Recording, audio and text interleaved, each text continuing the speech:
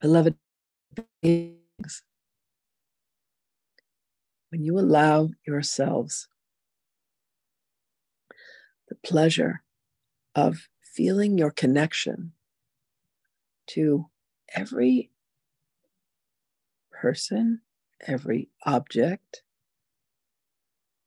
everything that you have manifested within your physical existence, and you can look out upon the leaf of a tree and hear the message that comes when you can look upon a pet of yours that you love dearly, and you can allow yourself to commune, when you can touch your own hands and allow yourself to hear the wisdom of your body, when you can place your hand upon a wall of a house and let the house speak to you, share its wisdom with you, when you can take any object and allow yourself to receive the messages of love that come forth, when you can be in the presence of any other person, any other being, and ask them, what message do you have for me? And allow their soul wisdom to come through. You will begin to understand the connection that you have to all things that have been the projection of your mind with a desire to experience what it is that you are meant to do, to be, to have, to know, to love. Every time that there is a resistance to something, understand that you are being magnetized through your soul to allow yourself to experience what it is. And you say, I don't know why this ugly penny keeps turning up.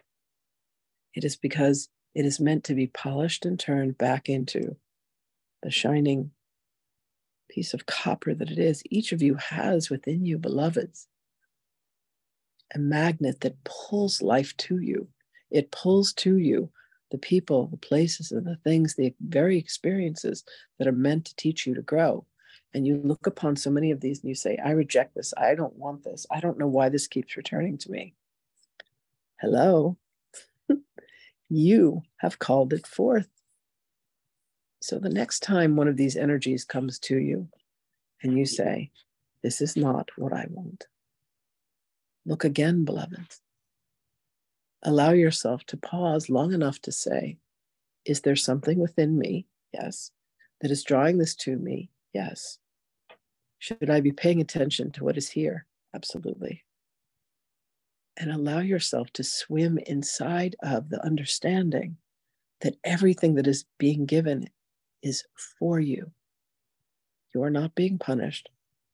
There is not karma that is coming and smacking you on the side of the head and saying, oh, you have been naughty here, so now we shall punish you. No.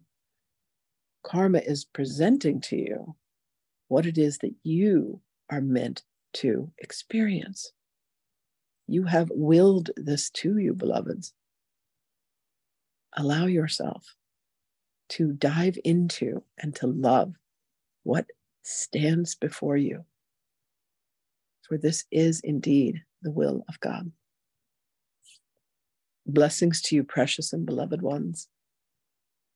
We love you. And indeed, we will speak with you again.